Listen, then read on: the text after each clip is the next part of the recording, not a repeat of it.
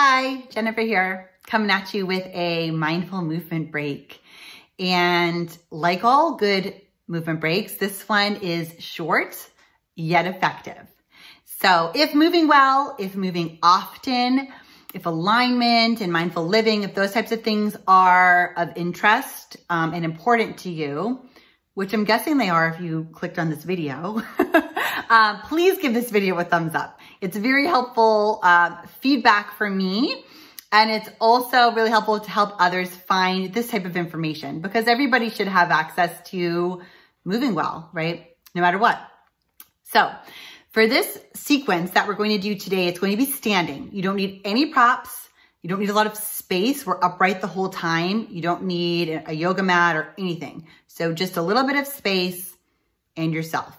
So we're going to focus today really on balance and stability and alignment from the feet, like the intrinsic muscles in the feet, all the way up, through the lower body, through the posterior chain, through the core, and even aligning, through the shoulder girdle as well in this. So we're getting a lot done in a little bit of time. I like to be efficient, and that's what this is. So here we go. So in the interest of being efficient, let's get moving. So let's get moving.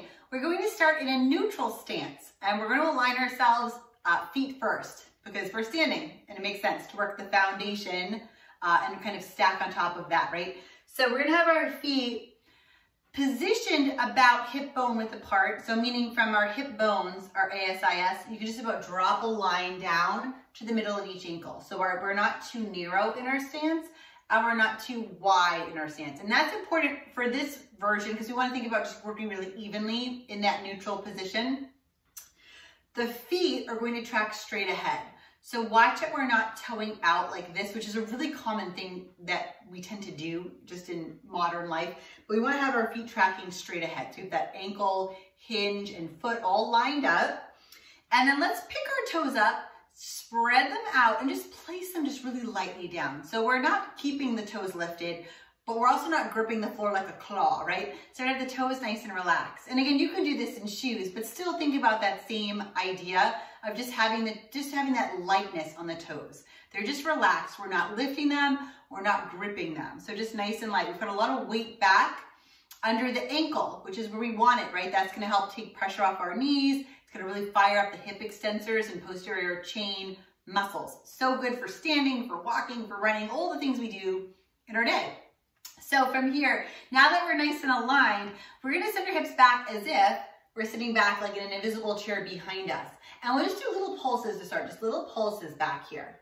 Now, while we're here, just think about aligning ourselves, just again, just kind of working our way up. So our knees are going to stay right over the ankles. So we're in a vertical shin position. I'm going to turn to the side. You can stay where you are. But from here, watch it. This isn't happening. It's not this sort of forward motion right now that we're going for, but it's this. The hips are going back and the knees are staying over the ankles. So that vertical shin position. And again, that's going to really fire up these muscles, which we want. So good for alignment. It's going to take pressure off our knees. It's going to keep us nice and light on our toes as well, right? And the low back is lengthened. So we don't feel any compression. We're not tensing. We're not arching, we're tensing back here. Our core is strong.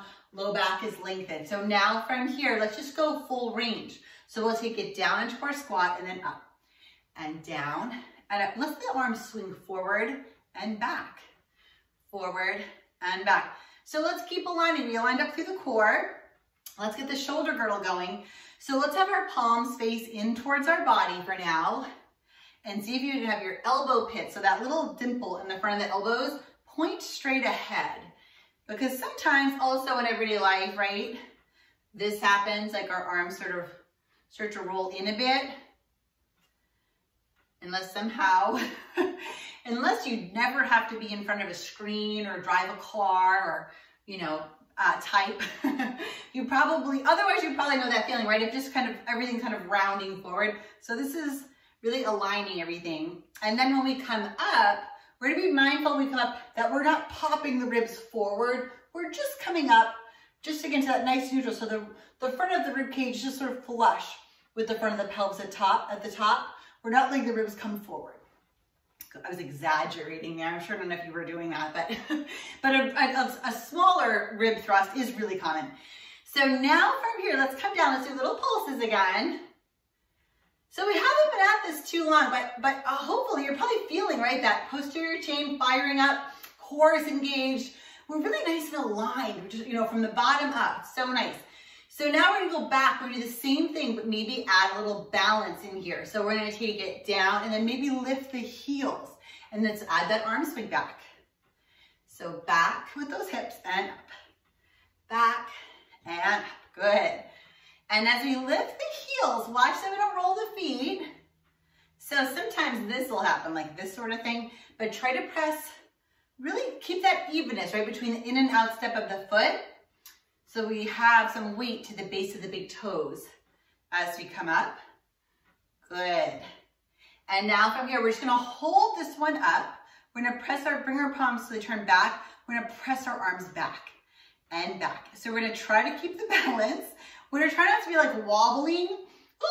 So pretending to wobble, maybe wobble. But we're gonna try to stay nice and balanced here. So it's all the muscles we would work actually like in a plank, right? The muscles that stabilize our spine and our pelvis, and the muscles that we work in standing balance as well, right? So because we're on our, we've got our heels up. So we've got a standing balance and sort of plank muscles all activating together. So just really nice. This is a lot like the Pilates 100 exercise, but standing up. As far as that we're pumping the arms and keeping the torso and pelvis stable. Different exercise, but those two pieces are very similar. So if you practice that, you might have, you might feel like this is a little familiar to you. And 3, 2, and 1. Good. Let's take it down. Good. And then from here, let's just step out a little bit wider. We're just going to kind of shake the hips side to side a little bit. Just get a little release. Good. And then maybe from here, so if you're parallel like me with your feet, we're just going to turn out a little bit. Get a little shake here after all of that work. And then we'll come back to parallel. And then maybe turn in a bit. Not just with the toes, right? But really from the femur. We're just kind of rolling in, little hip shake side to side. And let's come back to parallel one more time. Just get a nice release. Good. Let's come back to that neutral stance we started. Just take a nice breath in. And out. One more breath in and out. So thanks so much for moving with me. I already feel more aligned and energized. It's nice to have a little, even like a posture reset. I think every so often throughout the day is really nice. So even though that wasn't a lot of time and really no prep, we just can stand up and do this anywhere we've got a little bit of space. It's effective. And moving, not just how long we're moving for, but really how often we're moving, makes a big difference in our wellness and how we're designed biologically to move. You know, we're not designed to sit all day and then move really fast for 20 to 60 minutes and then just go back to sitting, you know. So we're designed to be moving often, you know, so it doesn't have to be a lot to be really effective.